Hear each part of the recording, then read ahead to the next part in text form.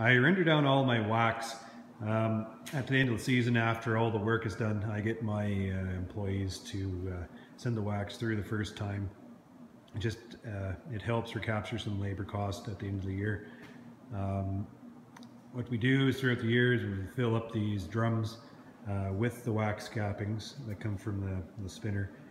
We cover it with that plastic just to keep the fruit flies out.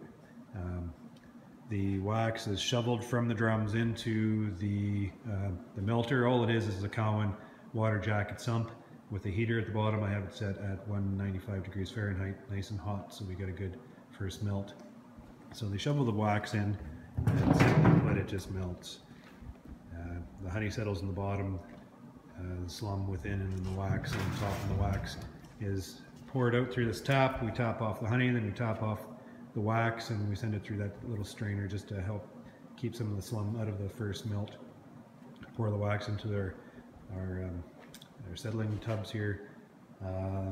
This wax is a little bit dirty yet with slum and bits of honey in it yet, so we will send this through a second time after we've done the first render to take all the honey out and all the slum, so we'll have pure wax blocks at the end. After we're tapping off all the wax, we scoop out the slum. I don't deal with that. This is pretty wet yet. I'll take it to a neighbor. He'll extract the rest of the wax out of that. So it's a pretty simple setup, pretty basic, and it's what I